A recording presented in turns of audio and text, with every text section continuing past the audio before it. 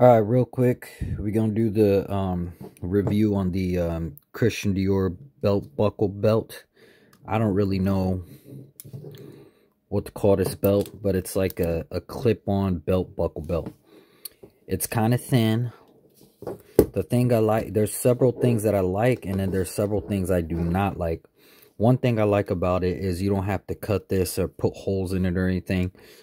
It's like one of those off-white belts. You could adjust it the size through here with this gap thing here. You know how to use this belt buckle like that. Here's a look at it. It's kind of small. This thing is about, I say, inch, a little bit over an inch up and down. Belt buckle's about close to 2 inches up and down.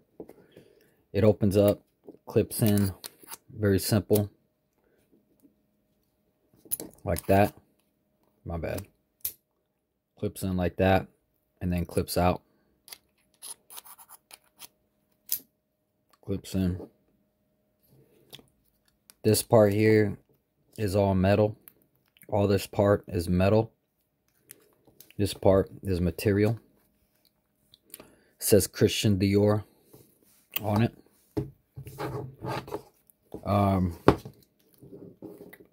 This part right here is metal. It's not plastic. Same thing on the back. Everything is metal here. It uses a military style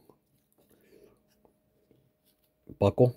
So basically it clamps on when it goes in. It won't release. And then when you push these two clamps on, it basically releases.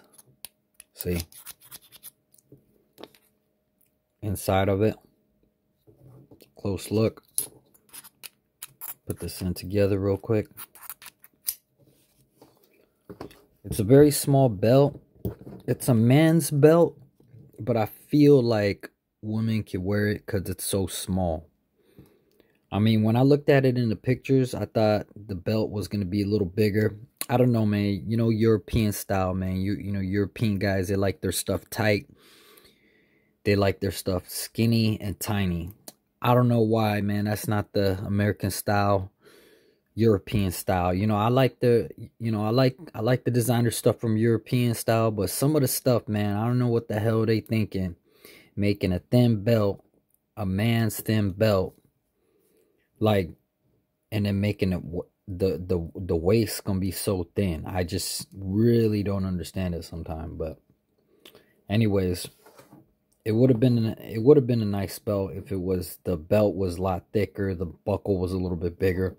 It would have been bomb. But for now, I mean, if you really need a sturdy belt, it's pretty tight. It's good to go.